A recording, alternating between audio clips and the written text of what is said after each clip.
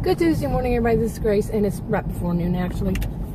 And I have been having one problem after another, and I actually put a video up that I was having problems with technology today. And it wasn't just today. It's been going on that I keep having problems with it, and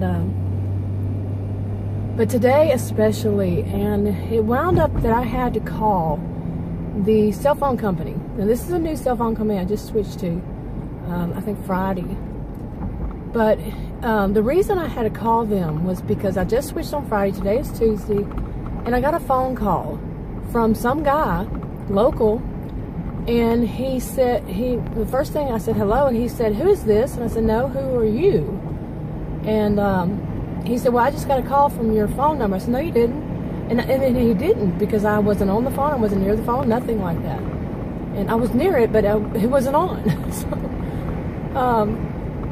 And he said, yeah, I did. And I said, no, and do not call this number again, because I got a lot of calls from people saying that, you know, trying to sell something, you know, it's all a scam. And I just say, I'm on donotcall.gov, do not call it again. And that's what I said to him, and I hung up. Well, when that happened, I got a text from him. Okay, I got a text from him, and same phone number, and he sent, I guess you call it a screenshot. I've seen these before, people do something like that, and it showed my phone number, and that that he had a missed call from me, and he said something, either that one or the next text, that I had been calling him at work and all this kind of stuff. But he said, I had just blocked his phone number, but apparently you have to go somewhere else and block on the phone and block it too, which is under the text. And so I did that and blocked him texting too. Well, before I did that, he sent a second text and it says something about my attitude and all this kind of stuff, and that he suggests that I have to do something about my attitude. My attitude was, do not call this number again. Yeah. Okay, so I blocked him from texting me.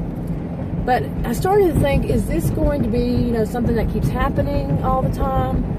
You know, is something, you know, scam or something? So I called the cell phone company and I told them, and the woman said she never heard of it. She asked her superior or whatever she called her, something like superior. Not supervisor, but superior or something. And she didn't understand, and basically it would be a lot of work to I asked some other questions about the data and all this stuff. It winds up being a lot of work, a lot to remember. Every time I leave, I'd have to cut it off and cut this off and do that. Make sure this isn't done every time I leave my home. And I already figured some of that out. So she basically, I kept asking questions. I said I have a lot of questions since I just got it. So I was asking questions, and at the end of it, she said, well, I don't know, maybe you need to take it down to the local where you bought the service, you know. Take it down to them and see them. So I called them, and the guy was confused, you know. He said, I need to see it to see what you're saying you're doing. And he didn't know how to do what I was wanting to do, to cut off the data. And I could do that on my old service on my own phone so easily.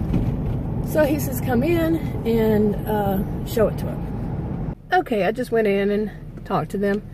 I don't like it when somebody gives you more information than what you're asking about. Okay, I'm a type of person, like, if I ask a question, I only want the answer to that question. I don't want extra stuff before that's not needed. You know, I want to stick to a question, you know, to get that answer. But a lot of people these days, I have noticed this more and more as the years gone by, they will give you, like I said, information you don't really need.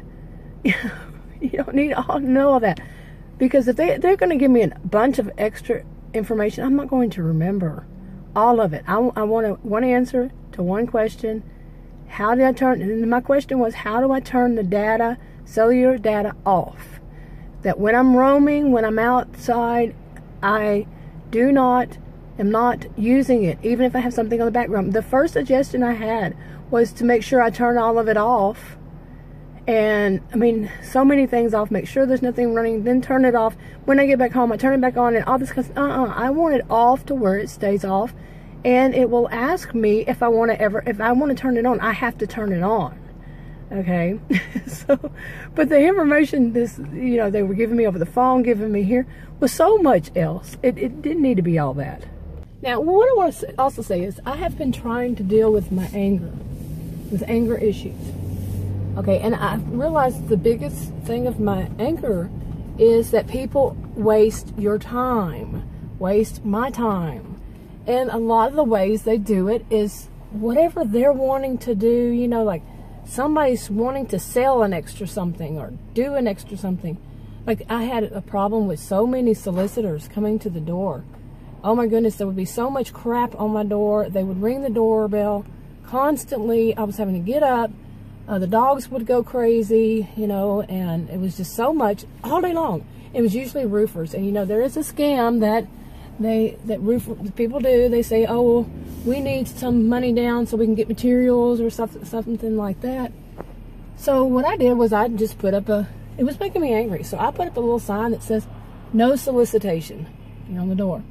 Absolutely no solicitation. You're on camera, no trespassing, beware of dogs, all this, And I've had one up there, for quite a while. I would have to take them down every once in a while and renew them. But yeah, it says the same thing. Do not bother me.